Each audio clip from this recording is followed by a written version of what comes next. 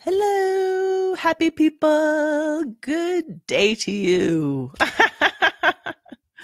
It is me, Ella, here in the All Writers Welcome Facebook group, and I'm here today to talk about Amazon categories. So much fun! Yahoo! Thank you, Amazon. So I was doing a little prep work just now, and I realized they had changed something a little bit, so I had to change my oh shoot. But I still have solutions for you people. I've got solutions for you. So let's talk about Amazon categories and why you need to concern yourselves with them. And I'm going to say concern yourselves with them before you've even finished your book. Yeah. Yep. It's something that you can look into right now to see. Anyways, yes, you want to look into Amazon categories now and not later. So the first thing is a lot of people think Amazon categories is just like, what's the closest to my genre, right? And yes, you absolutely want to pick an Amazon category that goes with your genre. But there's some strategy in here, you guys. There's some strategy. So, like if you enter a contest, let's say, and you have a chance to win, let's say there's two contests, and one contest is your chance to win is 1 in 100, and one contest your chance to win is 1 in 10,000. Well, which one are you most likely to enter? Which one are you most likely to win? You're going to want to win. You're going to want to enter the contest where it's 1 in 100 because your chances are so much better. And that's kind of what you have to think about when you're choosing an Amazon category. While still being truthful to your genre, you want to choose an Amazon category that has less competition in it so that you have a better chance of coming in first. Hi, everybody. Thank you so much for being here. So how do you go about doing that? And why do you want to think about that before you even have your book done? Well, first thing, there's a lot of strategies that come, like choosing a book cover. You're going to want to choose your book cover based on the Amazon category that you're going to be in. And so you're going to want to make your book cover based on that category, but you have to know the category first. So that's one thing for sure. And also it can take a little bit of time to do the research on the Amazon categories to see which one is the best one for you. So I'm going to show you I'm going to give you a couple of different ways of how to find the best Amazon category for you based on the numbers, not based on the genre. So you guys can go through and pick your categories based on the genre, and that's pretty easy. You're like, okay, I write paranormal romance with a werewolf in it, so that's easy to choose the werewolf shifter, paranormal romance. That's easy. But you've got there's a fly, you guys. Sorry. You've got two or three categories that you get to choose on Amazon. So how do you make sure to get the ones where you have the best chance of coming in a bestseller? Hi, Carrie. Yay. So here's how you choose that. Okay. There's two ways that I know of, and one of them takes a lot longer, but it's cheaper. Okay. So it used to be, and this is the thing that I was researching right before, it used to be that you could see how many entrants, like how many products there were in the category on the side, but it looks like they changed that because I'm like, everything looks a little different, and I had a PowerPoint. Anyways, so now to find out how many books are in the category, you're gonna have to click through at the bottom where it says here's 1 of 20, and then you click to the next page and you say 20 of 40, and then you click to the next page. Now you're gonna have to go and look and see how many pages that goes so that you can see, okay, this category has a lot. And then you have to choose, so then you have to go through all the possible categories to see which one has the least amount of competition. And you might not think that's a big deal, but some of them, like when I was doing this with some other people and showing them some of the categories that they found that were applicable to their genre were like, the competition was like 500. And it was like, whoa, dude, that's like the one that you want to get in, right? Is the one where the competition is only 500, not the one where the competition is 40,000 other books.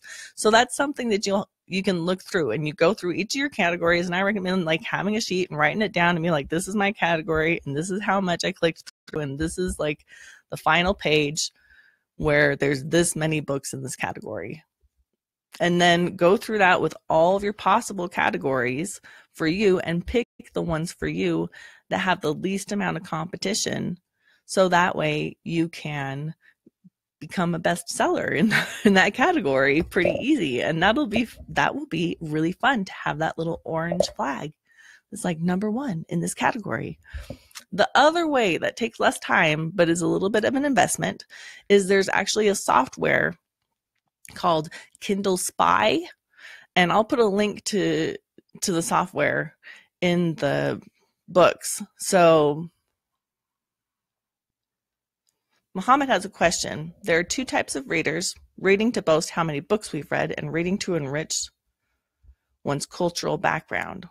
Which section are you talking about? I'm not talking about readers right now. I'm talking about authors choosing the categories to have the most success in your publishing career. So maybe I'll respond to that on a chat later, but that's not what I'm talking about now. Thanks, Mohammed. So there's a software, Kindle Spy, and you guys may have seen, if you've been around for a little while, you may have seen some screenshots that I've taken of it, where it actually gives you like 3. I'll put a screenshot in here. After the live, but it actually tells you how much money is made approximately in that category within the last month. It gives you the top 20 prices, it gives you figures on the top 20 books.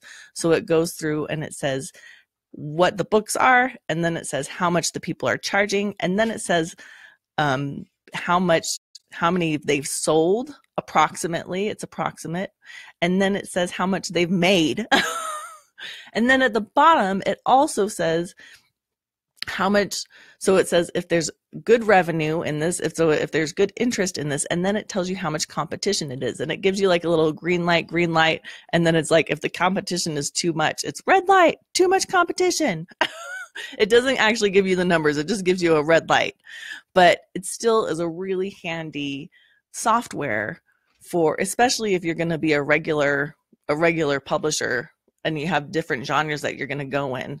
It's really handy to be able to know, okay, this is how much money is coming through here. This is how much interest there is in this category. And this is how much competition there is. And you can go through and find the ones that have less competition and publish yours in that one, because, hey, we want to win. We want to win. We want to be number 1. Yes, Dana. I have a link as well. So I'll put it somewhere. It's really handy. I use it all the time, and it's really, really great for if you're planning on this being like your career. So, or if you really want to make money with your books. So those are my tips on Amazon categories, you guys. Does anybody have any questions on Amazon categories? I'm going to wait for a second to see. They're fun. It's a fun challenge. It's a fun thing. I find this interesting to see, like, where can I put my book that it will be the most successful. And so again, a reminder, it's not just based on the genre, because a lot of people, and I've done this a few times in the group, I'm like, let me know what your Amazon category is. And I was actually take the Kindle Spy software on my own and then make a screenshot of it. And everybody's like, oh, my category is romance. And I'm like, you got to narrow it down a little bit, people. You got to narrow down the category a little bit to have any shot of making it big. You can't just general romance. There's a little bit of strategy in here. And so, but it's fun to see, okay, where can I put my book that it will do the best? Right? that's kind of fun. So if you guys have any questions, go ahead and put them on here, and I will come by later. Megan says, ooh, I can pin it. Megan says, sounds like choosing your category is something you can even do at the beginning of writing to make a whole marketing plan. Yes. I said that a little earlier, like while you're writing or even before you're writing. And this is something I thought, well, maybe I'll say this, maybe I won't, but I will because Megan prompted. Some people, like, let's say before you even started writing, like right now, I'm brainstorming. I want these kind of characters, and it's going to be a supernatural, it's going to be supernatural book. But I'm like, okay, I went through last night literally and used Kindle Spy and looked up the categories to see, okay, is there better? Because I've got these characters, and I'm like, do I want? I'll get to you in a second. Taper, Lynn. I was like, do I want that? Like, should I have them be angels, or should I have them be werewolves, or should I have them be vampires? Because the characters are still going to be the characters, regardless of who, of what species, they are. Now, if it would stop me from writing by having the characters be something like, I don't like books with ghosts in them. Like, I'm not going to make them ghosts, even if that category is a better category, because I'm like, no, that's not me. But within some of the ones that I'm like, yeah, it could be a bear shifter or a wolf shifter. That's not a big deal for me. I actually look at the categories last night to see. And it turns out all the categories have a lot of competition, but werewolf shifters has a lot more revenue. So like angels had just as much competition as the werewolves, but angels last month made $100,000 last month in the top 20, and werewolves made $400,000 in the top 20. So I was like, okay, werewolves, $400,000, that's a bigger portion for me, right? So that's kind of some of the strategizing that you can do before you even start writing, if you want to. You don't have to do that, and that's fine. Like, you really don't. Okay. Taber, I'm just going to go with how I think it's pronounced. Can you give an example of narrowing down categories? Can you narrow it down too much? So like narrowing down categories is, and I'm just going to, hopefully you guys can all still see me because I'm clicking over to Amazon so I can get some real life examples. So, actually, let's see. Can you all still see me? I'm going to click back to you in a second. Okay. So like, for example, Megan has written a book, right? Megan has written a book about how to, it's recipe for writing, and it's how to write, it's a great, you guys should check out Megan's book on Amazon. But it's a really great book about writing. It's more about writing your story. So keep that in mind. It's not about writing fiction, but it's still a great book. And so when we were looking for categories for her, we were looking for the best categories that would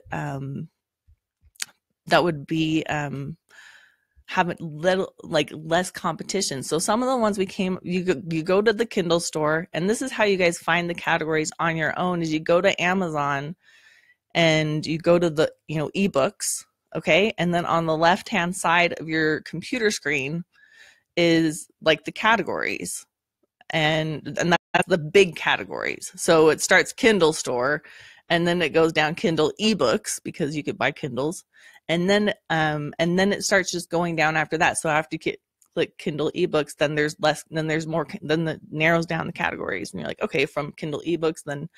So what Megan and I did for hers was we looked at a few different categories. So for hers, we went into education and teaching, and then down from there, we went to higher education, higher and continuing education, and then we went to adult and continuing education, and that narrowed it down all the way as far as we could go. And I recommend going down as far as you can go. Okay. So that was for adult education, was like one of the possibilities. Another one for her was she could go to a Kindle store, Kindle ebooks, education and teaching, studying and workbooks, and then it went down to workbooks. Now here's the thing, you guys, and I'm not going to go through all the ones that we did, but here's a couple of them. So the adult and continuing education, her competition was over 5,000 over 5,000 books. In the workbooks, which was education and teaching, studying and workbooks, her competition was 172 total. So like it was really, really, we're like, okay, over 5,000 competition or 172. Well, obviously you want to pick 172 because that's a lot less competition. Okay. So that's kind of what I mean is by narrowing it down, and go down as far as you can, like, because if you go to paranormal, if you put yours in just paranormal romance, and then you don't go down to like angels, and you don't you don't narrow it down as much, it still shows up in paranormal romance, even though it's narrowed down. So go as far down as you can, because it's still under that umbrella of the of the larger category. It will still show up. Okay. Any other questions, you guys, about Amazon categories? They're so much fun. You're going to have so much fun picking out your Amazon categories. Is there a limit to how many categories you can or should put your book in?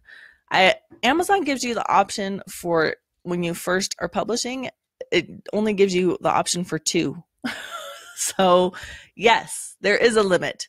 And then I think as your book does better, you get, I think as your book does better, then you get to be in 3 categories. And sometimes Amazon actually, you'll see that there are some categories that are not available.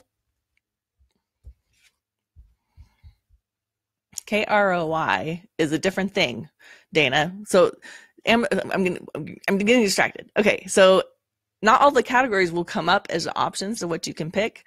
Okay, we can go into this. I can go into this over and over, but yeah, 2. I can go into way deep dive into the detail here, you guys. But what I wanted to say before I end this is that we actually are, I'm making a course specifically about Amazon categories and how to choose them successfully in the All Writers Welcome Academy that Megan and I are creating. And that's for people who are really interested in just going deep dive down and to being really successful in writing, marketing, and self-publishing their book. So we have a course. I have a course that I'm making where instead of just me rambling into a camera, it'll be me rambling into a camera with a PowerPoint, and you can print out notes on the side. And yeah, good idea, Megan. Sounds like a deep dive on categories would be perfect for a live coaching call. It would be. Okay, so you guys, All Writers Welcome Academy is going to have this same kind of information, but it will also be like a little bit more organized and without the interruptions from other cool people in the group. And there'll be notes that you can take and checklists and step-by-step instructions. And so if you are interested in just finding out more about the Academy, because we're going to have all kinds of stuff in the Academy. Yeah. Carrie and Dana, I will tell you about that because I also own the Kindle. I also own the ROI. So, but yeah, so if you want to find out more about the Academy, where we're going to have all this stuff step by step. And Carrie, if you want to do a shout out for the Academy right now about how awesome it is, Carrie's in the Academy. And the information and the quality of information that you're going to get in there, go ahead and leave a comment, Carrie. But yeah, we are, I'm making the Amazon categories course right now. and it's going to be really, really great information. You guys, there's a lot of great information in there already. So if you want to find out more, go to allwriterswelcome.com/academy, and that's how you can sign up for the webinar that we're having tomorrow night. Tomorrow night, yeah, is where we're talking about the Academy. And we have a bunch of stuff in there for writing and marketing and self-publishing. So the categories falls under the self-publishing. I know. Hi, Charlie. The self-publishing is we'll have the Amazon categories, but we're going to have so much information, so much content in there, plus community, you guys, people who are just like you. It's going to be super fun. So if you want to find out about it, go ahead and come on over to the Academy info thing tomorrow night. It's at allwriterswelcome.com/academy. And Megan put a link up there. I'll put a link in as well after I'm done with this Facebook Live.